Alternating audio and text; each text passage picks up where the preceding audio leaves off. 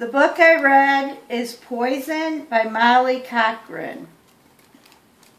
In chapter 1 it starts, I probably went to the only school in the country with a rule against practicing witchcraft. That wasn't really as crazy as it sounded. The Massachusetts town where I lived was sort of known for its rumored history of magical residents.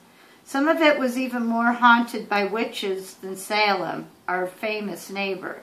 The story went that while the pilgrims in Salem were burning innocent women at the stake, the real witches went to Whitfield and vanished into the fog. The story is about a high school girl named Molly who is... The school holds she's a witch. So this is a fantasy book. So if you like fantasy books, you would like this book. The book is about a girl that is trying to solve the mystery of why 3 of her classmates end up in a coma.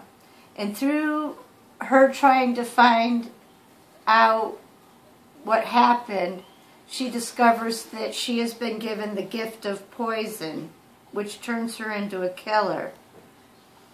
Well, powerful witches stir up trouble, not only at her school, but in a world known in Avalon. And in order to get there, you have to go through a picture.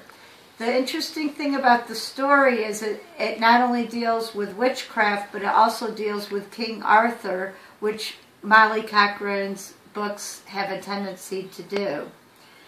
But at the end of the story, she conquers the poison, and the 3 girls' lives are saved. It's a really good book for anybody that likes a mystery. It has a little bit of romance in it, because she has a boyfriend named Peter, and it would attract anybody that likes fantasy and romance. Is The Naked Roommate and 107 Other Issues You Might Run Into in College by Harlan Cohen. One of the tips is relax and be yourself. The story. I was a freshman in college and knew virtually no one at my university. So I decided that the best way to fit in was to fit in with a bunch of different groups and act like them when I was around them. Well, what I didn't count on was the fact that a few people from each of the groups knew each other and started talking about me. It turned out that in the process of trying to fit in, I ended up with no friends and I didn't know who I was anymore. After that, I was just trying just myself, and people like me. I was just myself, and people liked me a lot better that way.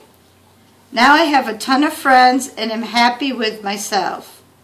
I found myself I found in the process. Anyway, this book is a very good book that explains about college. It's meant for students, parents, and also school professionals, counselors, and things like that. The students that it focuses on is not only the traditional student that stays in a dorm, but also community college, commuter students, first-generation students, Canadian students, international students, and non-traditional students. In college, there's a surprise around every corner. But that doesn't mean you can't be prepared. From sharing a bathroom with 40 strangers to sharing lecture notes, The Naked Roommate by Harlan Cohen is your behind-the-scenes look at everything you need to know about college but never knew you needed to know. This essential guide is packed with expert advice on everything from managing money to managing stress, plus hilarious, outrageous, and telling stories from students on over 100 college campuses. It talks about college living, what the dorms, do's, don'ts, and dramas, lying, nosy, nasty roommates, finding friends where they're hiding, lying, friends today, gone tomorrow, classes, to go or not to go, that is the question. How to get an A, C, or an F. Classes in wine and bowling. Dating, 13 kinds of college hookups. Long distance equals big concerns. The party scene, the punch in the fruit punch. And sex, drugs, and the truth. Money, grants, loans, and loose change. Jobs, want one? How to get one. Credit cards, handle with care. The most important, there were 3 basic things in this book that he pointed out. The first thing was patience. That don't be discouraged if you don't meet your close group of friends right away. It can take up to 2 semesters or even longer for you to meet the group of friends that will be lifelong friends. The second thing is that when you go to college, you need to join 3 groups. One could be a spiritual group.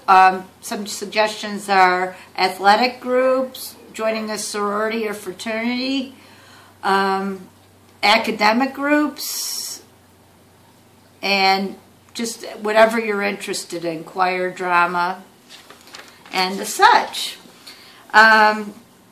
The final thing is he suggests that you have 5 people that you can go to within the college community for support.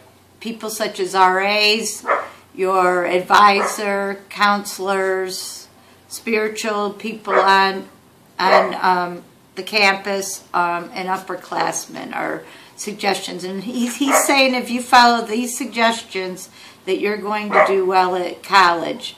I highly recommend the book, The Naked Roommate and 107 Other Issues That You Might Run Into in College by Harlan Cohen.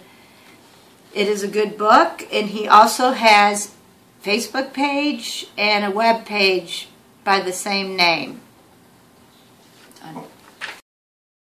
The book I chose was Forget Me Not by Carol Lee Dean. The novel, it's a novel in verse. It is about interpersonal relationships, emotional problems, and high school and popularity. The story is told from separate viewpoints. Ellie discovers that she may have tried to kill herself because pictures of her that were not very good were released to everyone at the school, and she was totally humiliated.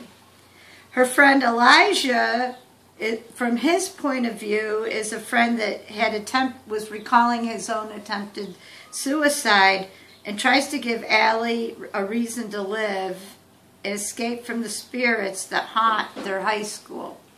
I loved it because it was written in poetry, and it's probably one of the most interesting books that I have really ever read. With a high rate of suicide among adolescents, I think it would be a great book. One of my best friends in high school was gay, and he put up with a lot of harassment over the years. So I know that children deal with different kinds of situations like that. The phrase that I chose from the book is it goes like this: of how the story ended, if I could plan our lives, it would be a tragedy. If I could pen our lives, it would be different. I'd give you another chance to throw away the sloppy copy and write another draft. But I don't get to write your story. I must leave that up to you. I just hope you understand it isn't through. The end of the story is very interesting and very telling. I mean, I did not expect the ending. So if you get the chance, It's a very good book. You should read Forget Me Not by Carolee Dean.